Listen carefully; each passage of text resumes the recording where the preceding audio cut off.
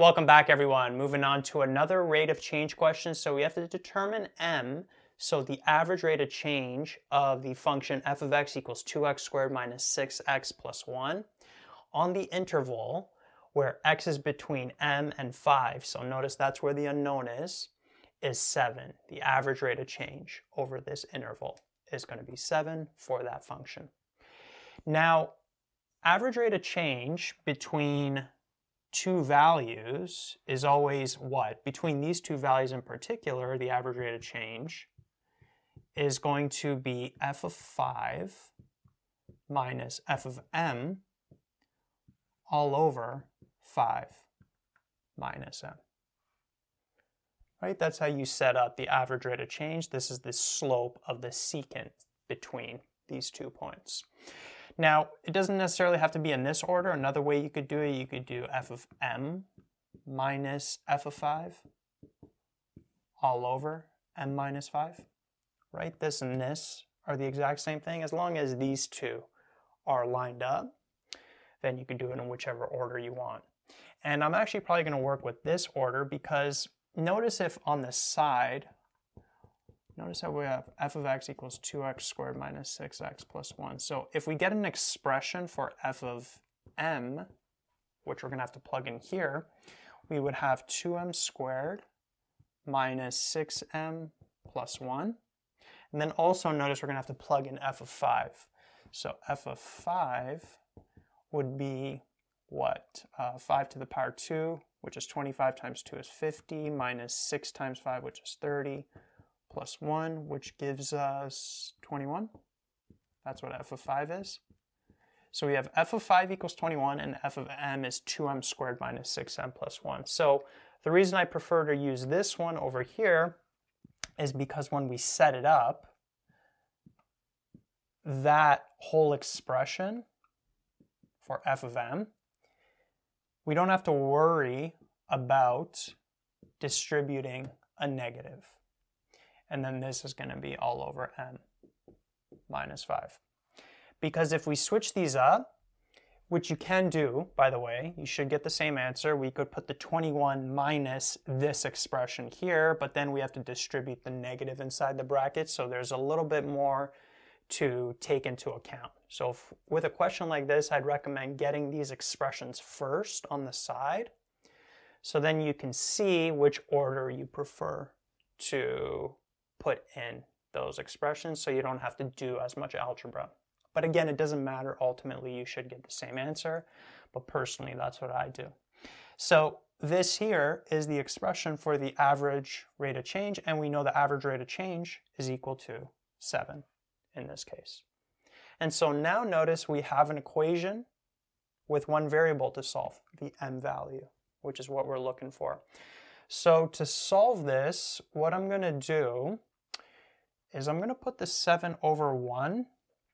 Now also notice how we can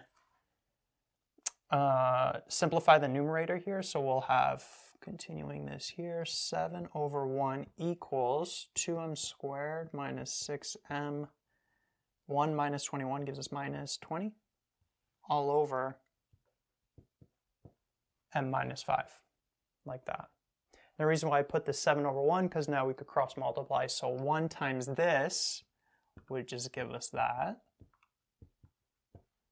And then we'll have 7 times m minus 5, like that.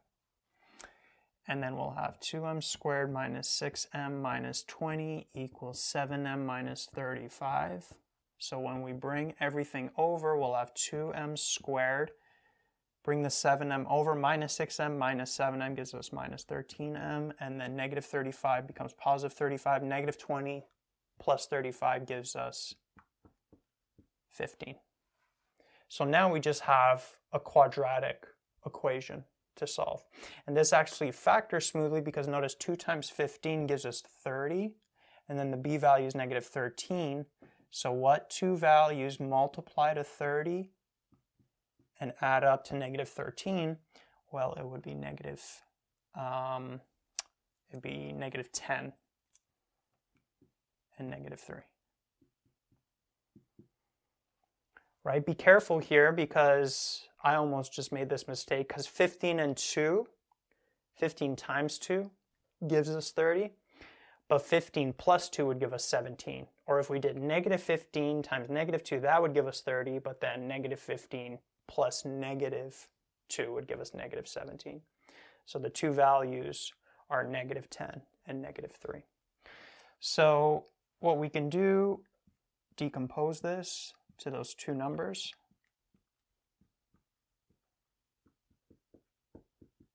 Like that. Notice we could take out a 2m, m minus 5 minus 3m minus 5. And then we could factor out the m minus 5, and we're left with 2m minus 3, like that. So ultimately, we end up having m minus 5 is times 2m minus 3 is equal to 0, and so from here, m minus 5 is equal to 0, or 2m minus 3 is equal to 0. Notice here m would be 5, then notice here m would be 3 over 2. Now, notice that in this particular question, this is not going to work. Why? Because you can't have a 0 in a denominator. It would make it undefined, right? So over here, m equaling 5, that's actually a restriction. M can't be 5. So we would actually just ignore this solution. It also wouldn't make sense taking the average rate of change from 5 to 5, right? So this here ends up being the solution, 3 over 2, right? So m is equal to 3 over 2. And then if you want, if you have the time, you could check it. So you could pretend like you just got a regular average rate of change question for this function where x is between 3 over 2 and 5, and then you could do this whole process with f of 5, f of 3 over 2, and then your final answer should be 7.